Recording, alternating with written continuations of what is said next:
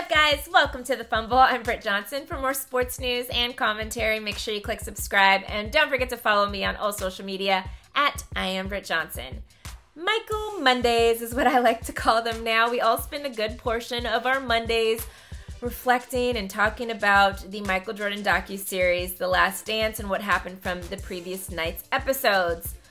Oh, and they are just so good. Well, we aren't the only ones that are doing that. Even Michael Jordan's son Jeffrey is getting in on the gossip. Jeffrey made an appearance in the documentary as Michael's oldest son, who was just 8 years old at the time. Jeffrey and his younger brother Marcus were both interviewed for The Last Dance, but didn't get a sneak peek at the episodes. He is watching right along with all of us.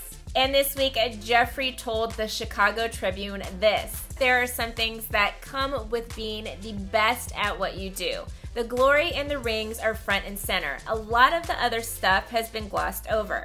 I also hope it reveals the normalcy. My dad's inhumane at basketball and made a gross amount of money, but he's human. He has an enormous amount of compassion and empathy for people. He makes mistakes, but like everyone else, does the best he can."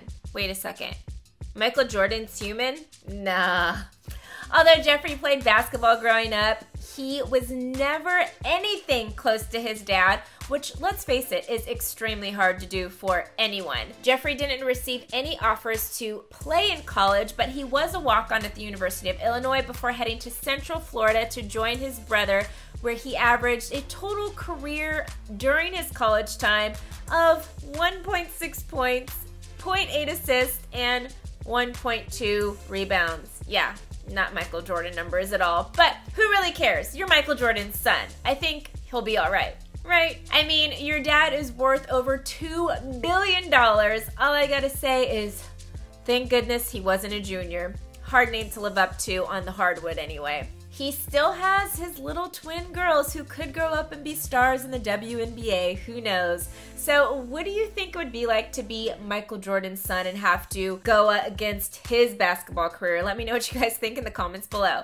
Don't forget to like this video, click subscribe, and shop the Fumble for the latest game day gear. I'm your host, Britt Johnson for the Fumble, and I'll see you guys soon.